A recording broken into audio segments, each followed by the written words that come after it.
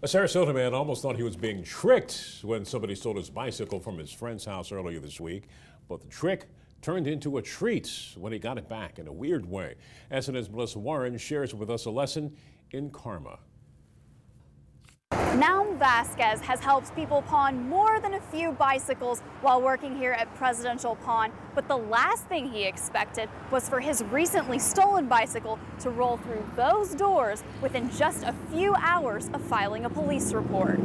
And I was like, you gotta be kidding me. First I saw, like, when he was outside, I saw the green part and I was like, okay, that looks like my bike. And I went to a bike shop to get orange grips on, and they're, it's not easy to get them on and off. So as soon as I saw the bike with the orange grips, I was like, that's my freaking bike.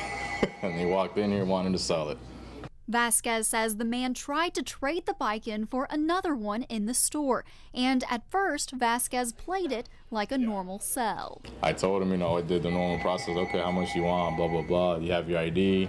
And in the meantime, my buddy, my coworker here, he called the cops. Once deputies arrived and began questioning the man, he tried to tell Vasquez he bought the bike from a friend. Standing here just watching, doing the cops, the process they were doing, and he just looks at me real quick, like, hey man, I didn't steal your bike.